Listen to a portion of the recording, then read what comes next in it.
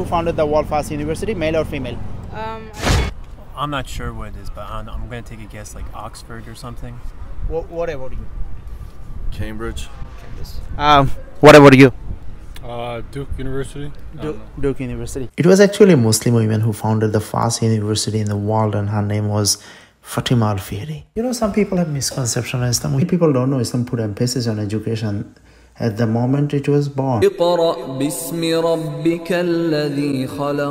going to tell you the story of Fatima al-Fihri next to Sutet al-Muhammali and above Dr. Hayat Sindhi. Fatima al-Fihri was a Muslim woman who founded the first university in the world. Today is December 19th. I just learned that the Taliban government in Afghanistan suspended university education for women in Afghanistan. What an irony. Muslim women founded the first university in the world, and now some 1200 years later, to be more specific, 1222 years later, the Muslim women cannot go to university because Taliban suspended all form of university education for Muslim women, for women in Afghanistan. So there is no better time to promote Fatima al-Fihri's contribution in education. There is no better time to remind people around the world that, hey, it was a Muslim woman who founded the first university in the world. Hopefully this studio will go to Afghanistan.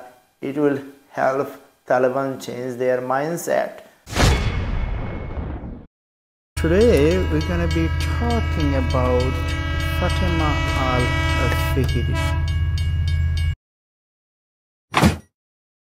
the first Muslim woman mathematics educator. She was born in 800 AD in Tunisia. She migrated to Fez, Morocco, where she founded the first university. By founding Al-Qarawiyyin University, Al-Qarawiyyin is the oldest university ever. And she founded the oldest university in the world, Al-Qarawiyyin. By doing so, she not only promoted education but also promoted mathematics among women.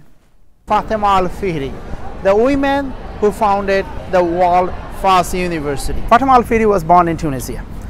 Tunisia is about 3,000 miles away from Baghdad. Baghdad was the center of the universe at that time because of Islamic Golden Age, because of House of Wisdom. So House of Wisdom was founded by Caliph al-Mansur, and then it was really established by Caliph Harun al-Rashid. But it was mainly expanded by Caliph al-Mamun. So Muhammad al-Fihri really wanted to bring his family, his two daughters, from Tunisia to Baghdad. But he wasn't able to do that because the distance.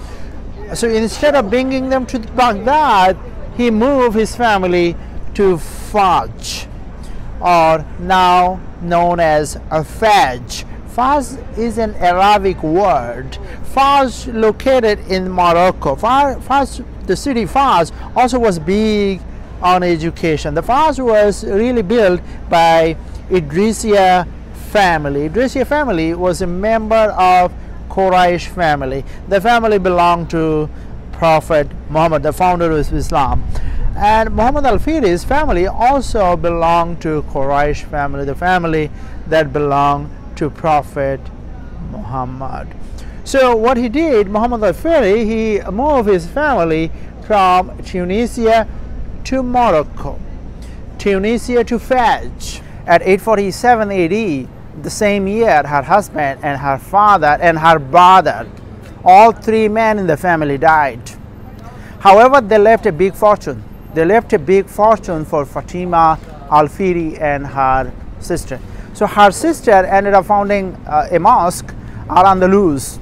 However, Fatima had something else in mind. She wanted to build not only mosque but also something else. Why something else? Because she wanted to promote math and science education among the Muslim men and women, promote the education in general to Muslim male and female. She started the construction of the mosque and the learning center, which eventually became a library and then finally an university around 859 on the first day of Ramadan, and it ended. The construction ended in 861, and then she enrolled there as a student. She enrolled there as a student to learn math and science.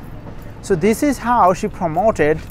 Can you imagine 300 million women, 300 million girls right now, today, do not have access to the school just because they're women. And a woman at that time, 861, founded the first university of the world.